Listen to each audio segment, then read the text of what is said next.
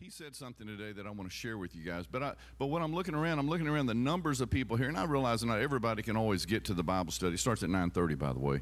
But it's a blessed time. And he said, taste and see that the Lord is good. And then he made a comment. He said, get a big taste. Get a big taste. And I just wonder sometimes, I really wasn't even planning on talking about it, but I just wonder sometimes that when we come here on Sunday mornings to celebrate the greatest Father known to mankind, our God, our Father, our Savior, how much are we tasting of Him from the one Sunday to the next Sunday? Are we actually in His Word? Are we reading His Word? I don't know. That's between you and the Lord. But I think it's a good question that we often need to hear, because the reality is this, is that if you come here today on a Sunday morning and expect to be filled up and overflowing in the Holy Spirit of God and the power and the authority of Christ and Christ alone, and only this is the place that you're only coming today just to get it, it's going to run out pretty quick. Not that God's going to run out.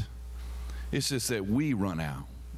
And we need to continue to fill ourselves. And the only thing that lasts is the eternal Word of God. And so I want to encourage you, try it, come and be a part of a Bible study if you can. I realize schedules sometimes don't allow for such, but come and be a part of that. Pick up your Bible if you haven't been and read just 5 minutes a day, just 5 minutes. And I'll stand before God to have to give an account of this, but I promise you that the God of the universe, who loves you desperately, will do more with that 5 minutes than you will do with all the hours in the rest of the week. You'll see, because He's faithful. So that's all I'm going to talk about right there.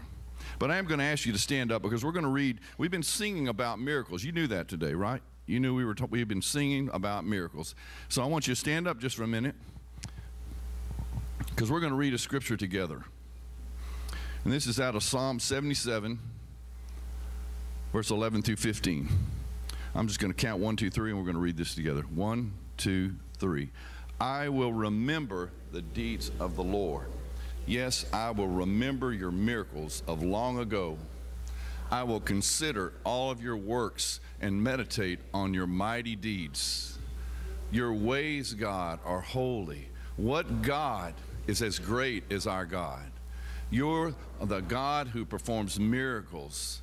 Your display power among the peoples. With your mighty arm, you redeemed your people, the descendants of Jacob and Joseph.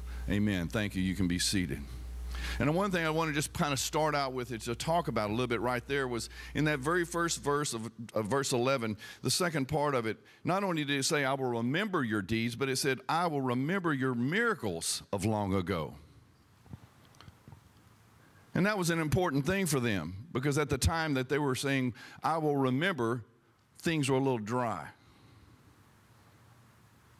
Just like they can get in our lives. He goes on and he says, I will consider all of your works and meditate on all your mighty deeds. What God is as great as our God? What God do you know that's as great as our God? Tell me. Tell me. There's not one. You are the God. He is the God that performs miracles. And unbelievably, and it's hard to understand how and why He chooses to do it, but He chooses to do it through you, through me, through each and every one of us, when we let Him. You see, we serve a God that's miraculous, and He's awesome.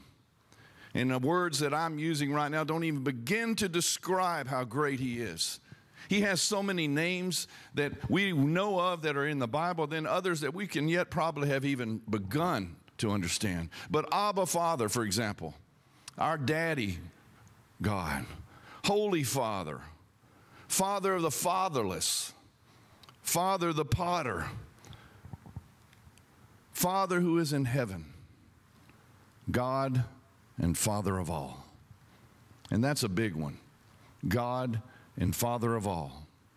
Because, in our world today, it's about as shaken up and mixed up as it comes. In our nation, even today, there is racism. There is segregation. And the God, the Father of all, said that when he created the heavens and the earth, and he took the dust from the earth and he blew life into it, and he created man in his very own image, the very image of God he created them. Every one of us, every color, every nationality, and there's some common things that run through every single bit of that. You know what that is? I mean nothing by offense, but I will call that you're an African-American man, so you're dark-skinned. And I'm a Caucasian man, and I have white skin. And I would bet my life on it that if you came up here and I came up here and I cut a small place in my hand and revealed the color of what's inside my skin, the color of my blood is the same color as his blood. And I would venture to say as well that the very air that we're breathing in here today is the very same air. And I venture to say that the heart in our bodies that's beating right now is the same heart. Because we have one God who is Father of all. And you know, so often we get confused about this thing called miracles. Has anybody ever been faithful? Well, let me ask this a different way. When you're faithful to tithing to the church, and you go to God and you find some time where there's a moment in time, and it doesn't have to be about money. It can mean you have a family issue, or you have a problem with your job, or you have a problem with paying your house note, or whatever. And you go to God and you say, God, I just need help. You don't think that he saw your heart when you made the check, or you put the cash, or you went online and you gave to his church? You don't think he saw that? And then will we see that miracle that comes when he meets that particular need along the way? And will we remember that because we were faithful, he just wanted to show his child, I am always faithful. Because, see, we can just get so twisted up in all kinds of miracles. And there's nothing wrong with that, because we should live in a world. In fact, I'll tell you this, that if you haven't seen a miracle recently, look to your right. Look to your left. You just looked at a miracle. You just looked at a miracle. Because I'll tell you this, if you don't believe me, tell your heart to stop beating. Go ahead. Tell it. God is the author of life. Tell the air that's going in and out of your lungs right now, tell it to stop.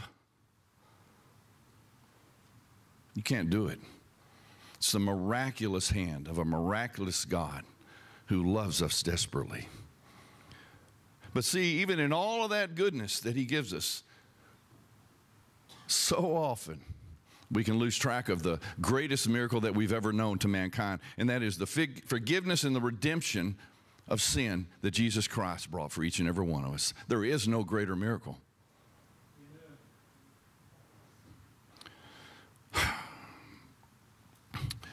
I hope that today, as in any day that you come to church, that you're willing to allow your heart to be bare before God.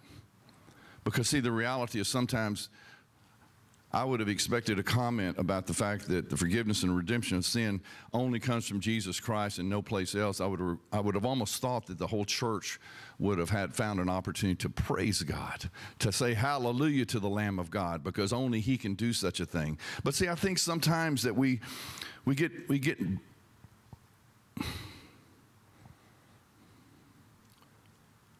numb to the gospel. Does that make sense?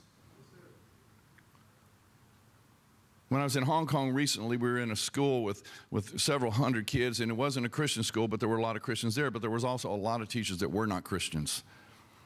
And they have missionaries come through there because the church is open to allowing missionaries coming through there. And so these teachers hear the gospel all the time. And one of the ladies that actually invited me, she told me, she said, I just got to tell you that God showed up in such a great way today that many of the teachers that I invited to come that are not saved actually told me today that that God really touched them by the things you said. See, but I'm not saying that I'm the reason. I'm just saying that I was a vessel, and I hope to God that I was prepared, and I believe I was ready for him to use me the way he decided to use me. And that's what we need to find, is that excitement. Just like we'll celebrate today as being Father's Day, we need to find that excitement in being known that we're a child of God and that we have an opportunity to learn about God by reading his word and by finding out more about who he really is and who he wants us to be. Because see, that miracle I talked about, Jesus on the cross, paying the price for our sin, forgiving us, redeeming us, I mean, that's a miracle. But this God, that's a God of and a Father of second chances, have you met him? Do you know him? Have you ever had reason to say, well, Lord, I messed up again? That's the God and Father of not only second chances, but third chances. And I don't know about you, fourth and fifth and sixth and seventh and eighth and ninth and 10th and 12th and 20 and 100 and 1,000 so high that I don't even really want to count, because then I'm going to start making myself feel really bad. But he's such a good God. You know, today is Father's Day, and that's a glorious thing. And we recognize and we celebrate all the fathers as we already have. But, you know, even in this day, this can be a tough day. Because, see, some of our fathers no longer are living on this earth. To others, you may have feelings that of emptiness because maybe you never knew your father. Or maybe they never wanted to have anything to do with you. To some, the memories of a father or a father figure evoke so many bad emotions like pain and anger and bitterness and even hatred, that even to see a Father's Day advertisement on TV, it just brings you to just this uncontrollable, almost rage. But if that's you, you're in a good place today. Because I want us to pause a moment and allow the Holy Spirit to just deal and to pour forth his salve of healing on any hurt, broken heart that's in here today. Because, see, that's the God and Father of all. That's the God and Father of all. So you say, what's this salve of healing? Well, it's forgiveness. It's the one thing that we count on each and every day of our life. I mean, can you imagine this? The God of the universe with Jesus by his side decided to create man and woman, and yet they both knew the depravity of what they were creating. They both knew what was going to come forth. And hard as that is to understand, they knew that their creation is going to betray them. They knew exactly the cost of that betrayal. I mean, why would God do such a thing? Much less continue the perpetuation of his creation. That's a big question. And about the only way that my small mind can get around it is that simply this: God is God, and he chose to. And aren't we glad that he did? Amen. Amen. See, God's plan was based upon love. And that's a love that we can only just beginning. We're just at a beginning stage, even from this whole entire life that we'll spend on this earth, 70, 80, 100 years, whatever it may be, that we will, all those years, we will never fully understand the love of God. See, God's plan is continued in his creation, and it was never based upon whether I said I understood it or not. See, God said, and he gives us all these little hints. Of course, you got to read the Bible to get them. Isaiah 55, verse 8 and 9. Many of you know this, and if you don't, I want you to pay attention to this. It says, "For my thoughts are not your thoughts, neither are your ways my ways, declares the Lord. As the heavens are higher than the earth, so are my ways higher than your ways, and my thoughts than your thoughts." You know, at best, it is difficult to understand the completeness of God's love, much less understand all of his ways. I have a hard time understanding my own way. You know, I don't know if it's an age thing, but, you know, have you ever... Okay, I'll just say that I'm the only one to protect you from this. About 2 or 3 weeks ago, my granddaughter was in the car with me, and we were going to go to Walmart. And we're driving down, if you know this one over here, we're driving on the outer road, you know, that kind of goes by some other stores. And so as we were passing by the home store, my granddaughter is 6, and so she's learning to read. So she goes, "Oh, there's the home store," because she read it.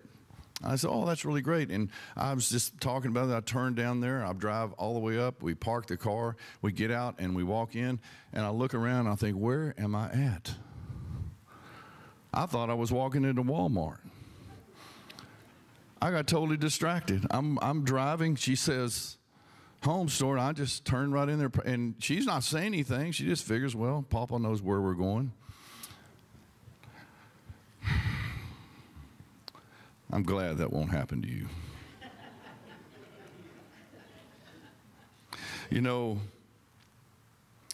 Paul, who wrote a lot of the New Testament, as you're aware, he suffered much.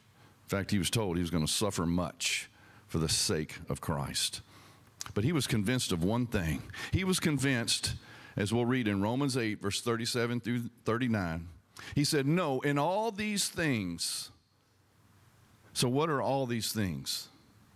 Every trial, every trouble, every struggle, every pain, every unanswered question, every problem that you can ever imagine. In all of that, we are more than conquerors through him who loved us.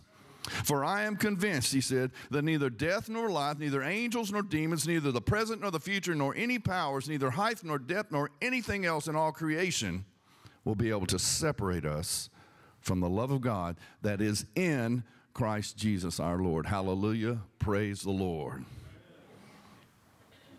I mean, all these things were already worked out. You ever think about that? All this stuff that we're going to go through has already been worked out. It's all been worked out in the grace and the mercy and the forgiveness of our God. And you know, you may say, well, how could that be? Well, let's go to the Bible. 2 Timothy chapter 1, verse 9 and 10. "He has saved us and called us to a holy life, not because of anything we have done, but because of his own purpose and grace." Now that's good, right? Because you know as well as I do, none of us are ever going to be good enough to enter into heaven. There had to be one better than us that made the way for us. But this is the part I want you to catch. The next part of the verse is, "This grace was given us in Christ Jesus before the beginning of time. But it has now been revealed through the appearing of our Savior Christ Jesus, who has destroyed death and has brought life and immortality to light through the gospel." I mean, can you possibly imagine that? Sometimes it's amazing when you think about it, that all of what took place, even as into creation, all the way to the cross, and all the things that took place past that time, all the grace that mankind will ever need was stored up in Jesus before he created anything. I don't know how to get my head around that.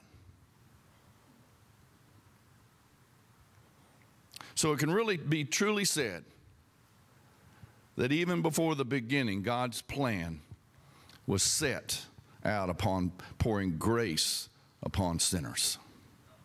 And if he's willing to forgive me, especially me, then I mean, and if he forgives me, then since he's not a respecter of persons, I know he'll forgive you too. Amen. So the reality is that if that's true, which it is, who am I? Who are you to withhold such grace, mercy, and forgiveness from others? And we do. We can. But here's even one step beyond that. Not more important, but equally as important. Who are we not to forgive ourselves? Because see, it says in Romans 6:23, it says, "For the wages of sin are death, but the gift of God is eternal life in Christ Jesus our Lord."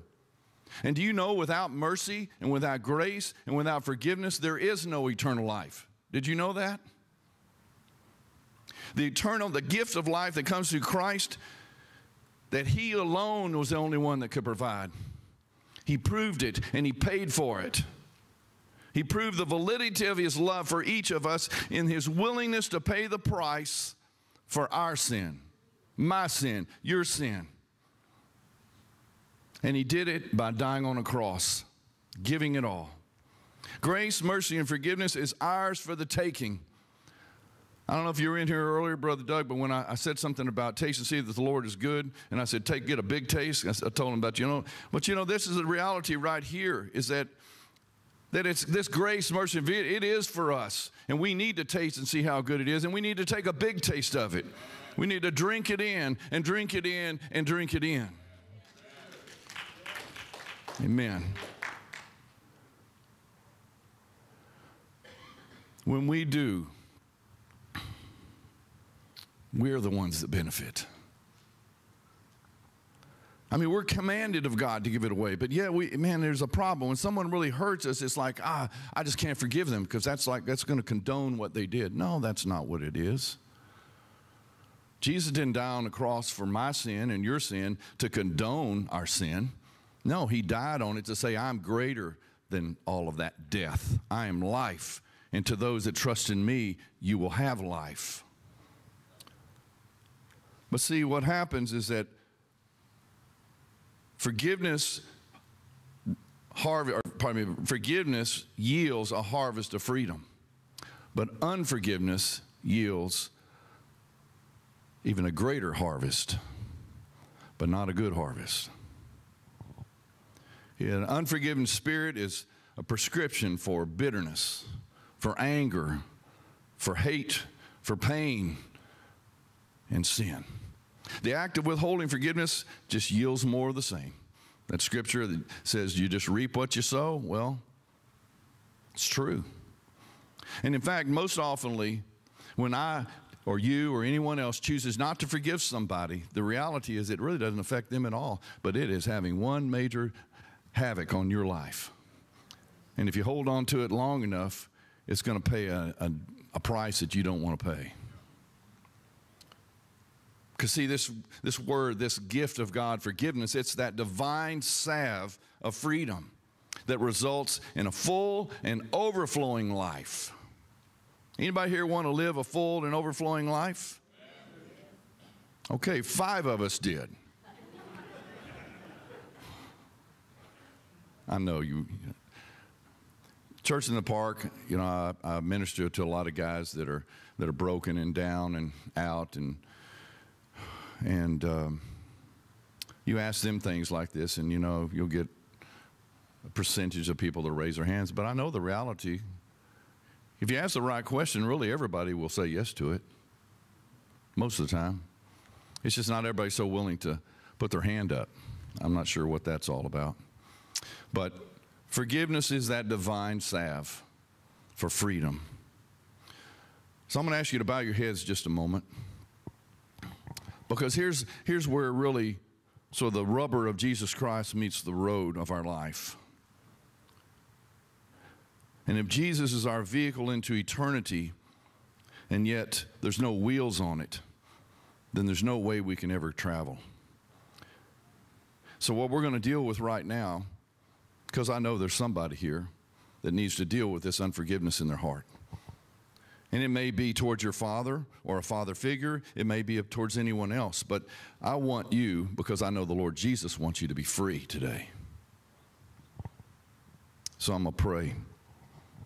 And as I pray, I want you to, in your eyes, in your heart, I want you to see that person that you've been withholding grace, mercy, and forgiveness from. I want you to see them. And the first person I'm going to pray for is you. Because when we do not extend a hand of forgiveness to someone else, then we ourselves are in sin. And the Bible tells us that we ourselves then are not forgiven. And that's bondage. And that is not what Jesus paid the price for. So, Father, I thank you today in Jesus' name for this, for the glory of your presence, the glory of your church, the glory of the body of Christ that you have gathered here today. And Lord, I know that there's broken hearts here over unforgiveness.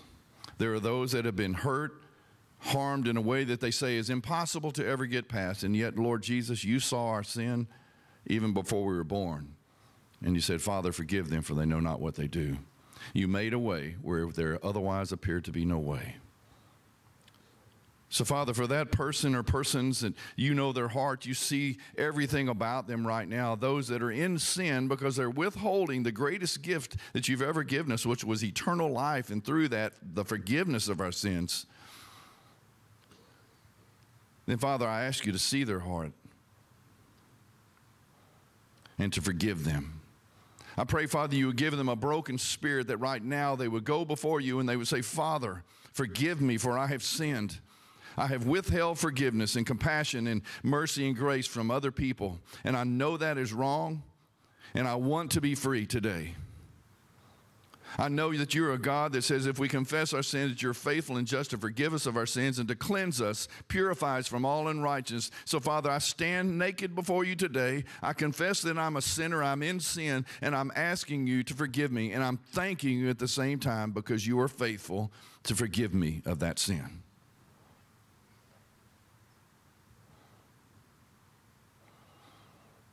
And, Father, the second part of this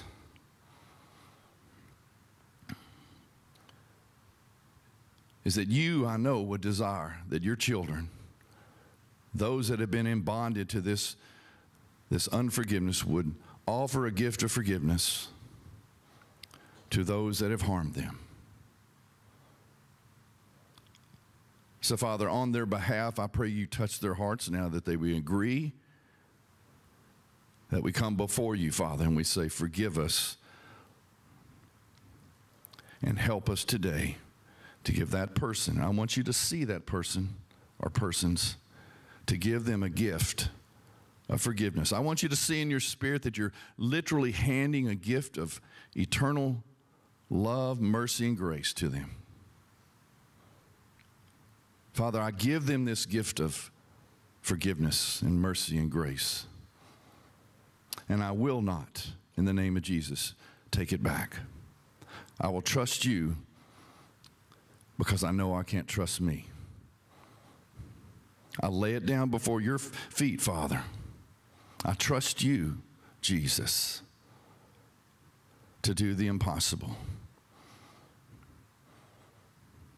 And Lord, help me that if an hour from now or tomorrow morning I awake and I pick up this burden again, that I have the strength only given by you to lay it back down at the feet of your cross, recognizing that I must do that I may be free. And I thank you, Father, that you will set me free.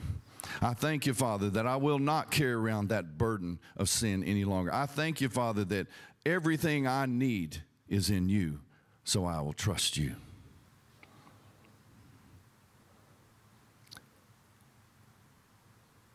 For I believe where the Spirit of the Lord is, there is freedom. And if the Holy Spirit of God dwells within me, then I am intended to be free. That is my desire. So, Father, thank you for hearing my prayer. Thank you for touching my heart. Thank you for breaking me open if necessary, that I may receive the fullness of the glory that you intend for my life. In Jesus' name, amen, amen, amen. The title of this message today is Father Knows Best. And I'm looking out at this crowd, and I'm thinking there's some people in here that probably remember from many, many, many years ago, there was a show called Father Knows Best, and it was actually played out on reruns for a little while. But for those of you that are probably, I'd say 40 or under, you probably have never even heard that, unless you just happen to catch it on some show along the way, on some TV channel. But back in the early 50s, for a number of years, there was a show called Father Knows Best. And the success of the series related to this family, that it was about their interaction and the development of the characters through the course of that. And there was this guy named Jim Anderson, and he played the dad. And the TV audience, they really connected, at least so that this writer said.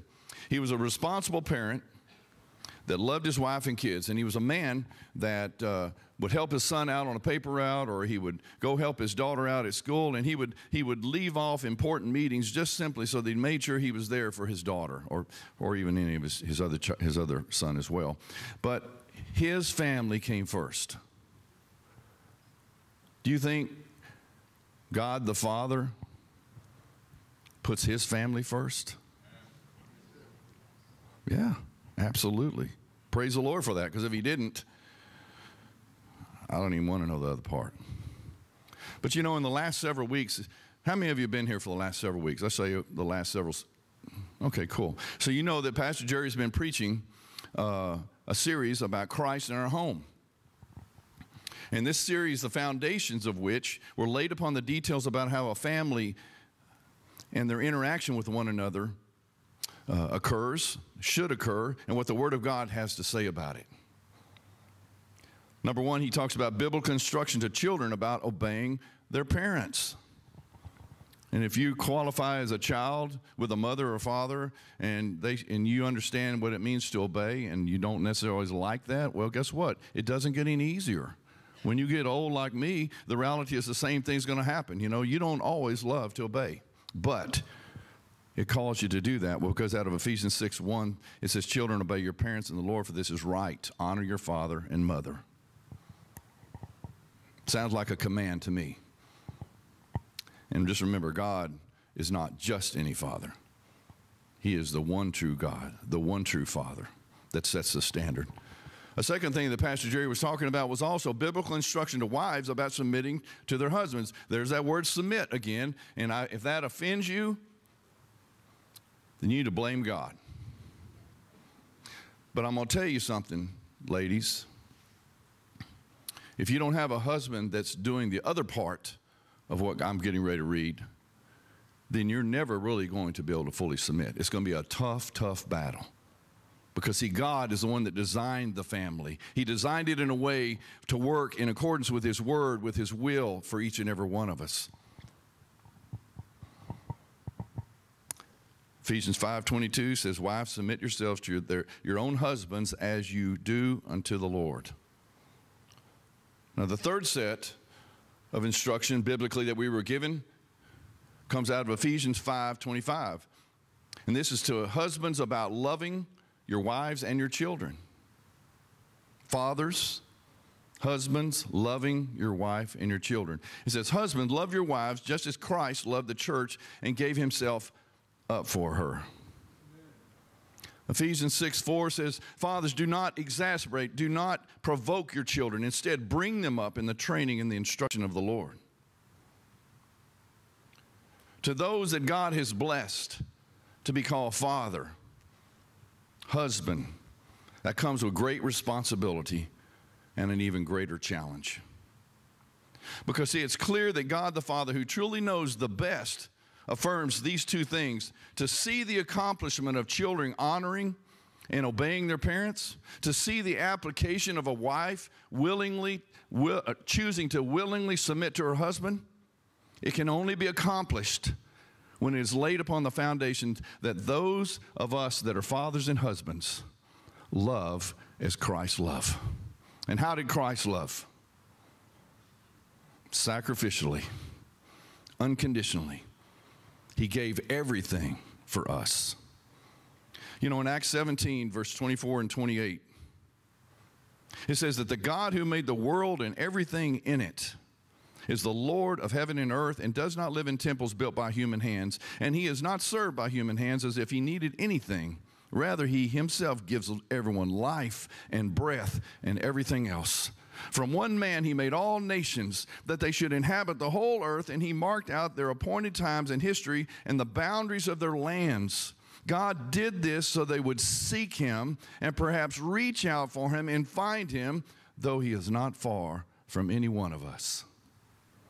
For in him we live and move and have our being. And as some of our own poets have said, we are his offspring. In all things, God the Father knows best. By God's design, by his declaration, by his determination, our Father's even set in place. And all of it's based upon the greatest example of a Father that we'll ever know, the Lord our God. He is the only true Father who in love gave everything for every one of us that we might gain everything. Today, if we will be honest with ourselves, some of us fathers can admit that we've been failures. I'll admit it. I've also been admit to being a failure as father. And I did it both at what, and actually this is what happens for all of us, both at what we thought was required and especially as to what God requires of us. But see, we need to be careful. And here's the thing you really need to hear, guys. We need to be careful not to give up just because we messed up. Not to give up just because we messed up. Because, see, that's so easy, right? Well, I did it wrong this time, and I did it wrong this time, and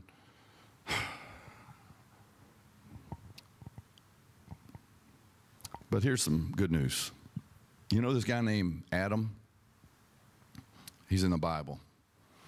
He was in actually the first part of the Bible. He was the one that I was talking about earlier where God created the heavens and earth and took the dust of the ground and breathed life into it. And he created this man in the image of God, and his name was Adam. He was the first, other than God, the first known father that's ever existed. But of course, he needed a wife in order that to happen, so along came Eve, created of Adam.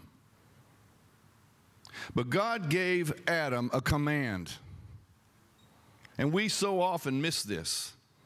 The command he gave him, even before Eve, as I can understand it, was there, he said, you must not eat from the tree of knowledge of good and evil, for when you eat of it, you will surely die.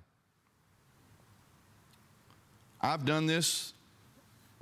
We've probably done this, men, in jest along the way, saying, you know, it's because of you, because you females, that's why we're sin in this world. No, sorry, guys. The responsibility is on us.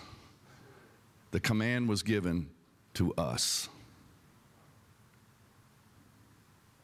There's this guy named Abram, which later was named Abraham, father of all the nations. There's a promise of a son that God gave to Abraham, but Sarai, later to be named Sarah, was convinced that that wasn't going to happen the way she planned on it happening. So she convinced her husband, go sleep with my maidservant so that I might have a son. You see anything wrong with that? There's a lot wrong with that. Number one, it was not what God told him. But then on two later occasions, when he goes into certain lands, he says, okay, Sarah, you tell them that you're my sister. That way they won't want to kill me and take you away. Twice he did that. You think that was a plan of God? No, it was not the plan of God. And there's this guy named David. If he grew up and never got past the Bible stories, he was the shepherd boy. But he was also the guy that killed Goliath. He was also the one that was anointed the king of Israel. And when he became king of Israel, he sinned with a lady named Bathsheba. Not only an adultery, but then if that wasn't enough, he committed murder.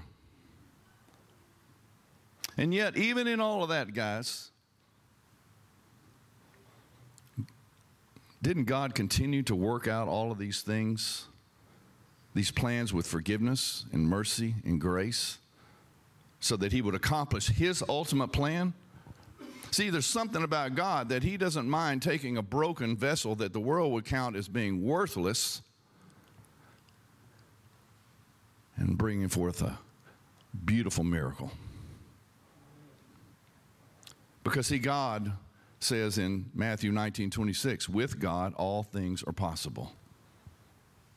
Looking at myself in the mirror sometimes and knowing quite well who I have been and quite well what I'm capable of doing, I am thankful.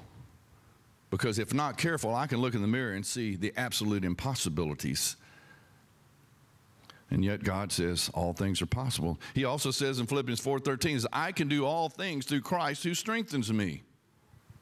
So don't give up. Rather, give up all of yourself to Jesus. You got that? Don't give up. Give up all of yourself to Jesus. You give it all, and there's so much that you're going to get in return. You know, we've all, probably not necessarily all of us, but a lot of us that are, say, in a status that we would call ourselves mature, and that's not necessarily designated by the age of your life. But I found this that I want to share with you because some of you can kind of maybe appreciate something. You know, when children are 4 years old, they look at their dad and they say, man, my dad can do anything. And when they're 8 years old, they go, Dad doesn't know. When they're 12 years old, they go, oh, well, naturally, Father doesn't understand. 14 years old, just a few years later, Father, hopelessly old-fashioned, will never understand what's going on. 21 years old, oh, that man is so out of date. What would you expect out of him? 25 years old, he comes up with a good idea every so often. 30 years old, I need to find out what Dad thinks about this. 35 years old, let's have a little patience. Let's get Dad's input first. Now we jump to 50. I wonder what Dad would have thought about that. 60. And I almost think about this every day. I wish I could talk it over with my dad once more. It's an interesting perspective on how we see our fathers through the ages, huh? You know, my dad was a good guy, hard worker, union bricklayer. He taught me how to fish and camp, ride in boats, and to ride a bike, and how to fix just about all kinds of stuff. He exhibited a life of a guy that really always tried to choose the right way. Later in life, he was someone that I found I could literally discuss anything with. And it's been 4.5 years since I lost him. Was he perfect? No. Was he flawed? Yes. A side note is that it was not until after I grew up and my mom had long since passed away that I ever even heard the words, I love you, come out of his mouth. But see, I knew he loved me. I saw by the way he acted. I saw the kind of actions that he did. He just didn't know how to say it. But then I would hear stories about how he would be around their friends and how he would just boast about his sons and all that they did.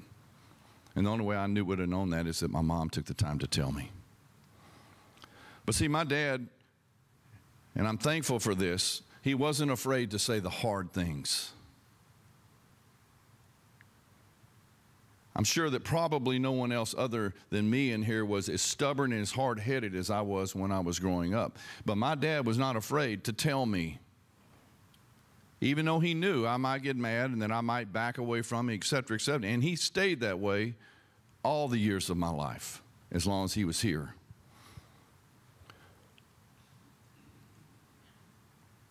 But even though my dad wasn't really in church and he really didn't go to church, as God changed my life, then he got an opportunity to begin to see and live sort of vicariously through all the ministries and all the miracles of God that he was seeing, because he never heard of such things that were happening in anybody's life.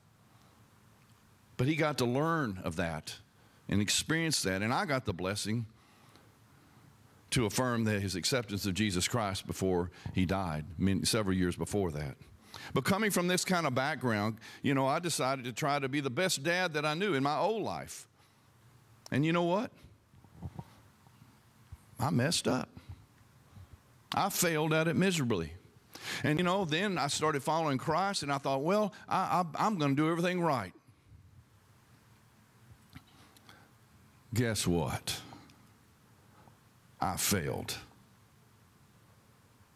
Now, I'm not saying that it has to always be that way, but the difference in the two places in my life over the years was that now I understood what redemption was. Now I understood what mercy was. Now I understood what forgiveness was. And those were the things that encouraged me. Those should be the things that encourage you. When you fall down, get up. Because God's going to be right there to help you up. Because see, and whether you knew it or not, He's never left you. He's always walking right beside you.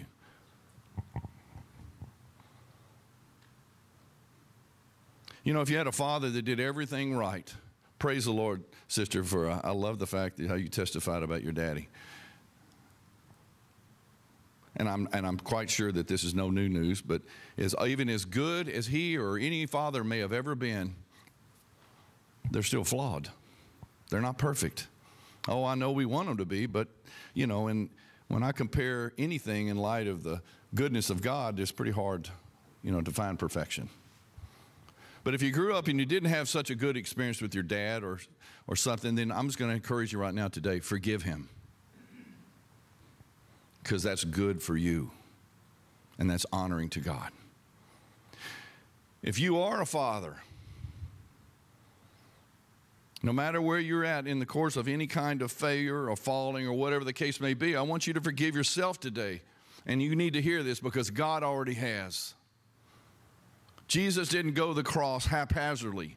He didn't go there and say, okay, some 2,000, 3,000 years later, okay, then I'll forgive him when he sins. No, he had to carry all the sin of mankind. From the very beginning, he knew everything that we were going to need. And that sin was running deep and rooted all the way through every bit of mankind. So it doesn't matter whether you were born 1,000 years ago or born even of today or even before the Lord comes, how many hundreds of years or years we have left. The reality is that he has paid the price for that sin already. And we have to receive it. Because we will fail. But there's always hope. Say that with me. Always hope. Come on, loud. Always hope. And I'll prove it. The word says, Lamentations 3:22-23. The steadfast love of the Lord never ceases. His mercies never come to an end. They are new every morning. Great is your faithfulness. Hallelujah. Because our Father God has known from the beginning. He knows even this moment, and he will forever know what is best for us. And it is this, to receive, to know, and to live in the love that he has for each one of us by the greatest evidence he's ever gave us, Jesus Christ, the exalted Son of God, the Savior of the world. For you see, God knows where you are. He sees you. Can you feel him right now?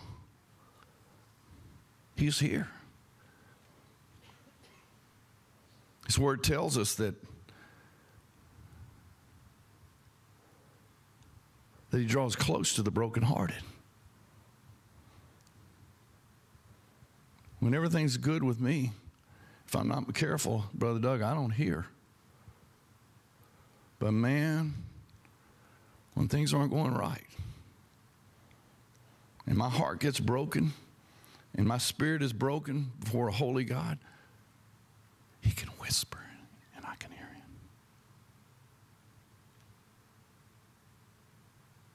That's incredible. Because he knows where you are. He sees what you're going through. He sees what you've been through. And incredibly, he knows what you're getting ready to go through. And he knows your name.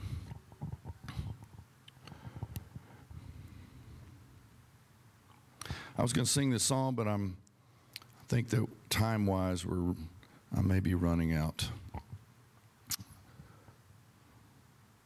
So I'm just going to sing it a cappella because I want you to hear these words. I have a Father. He calls me his own. He'll never leave me, no matter where I go. He knows my name. He knows my every thought. He sees each tear that falls and hears me when I call. You ever heard that song? Yeah, man. That's our Father.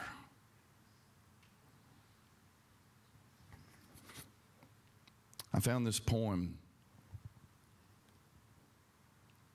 and it just says, "What is a father?" And it's just kind of I don't know, it just kind of struck me. It says, "He's strength and security, laughter and fun, a prince to his daughter, a pal to his son, a great storyteller and a mender of toys, who's seldom dismayed by his family's noise.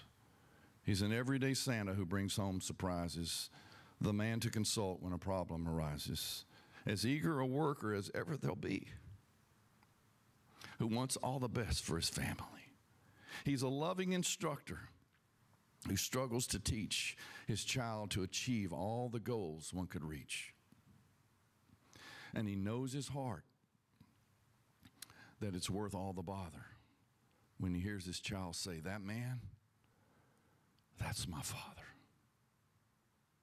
See, I believe God feels the same way about us. When we say, "Yes, you, oh God, you are my Father. You are the one who loves me most. Yes, you, oh God, are all of our Father. It is to you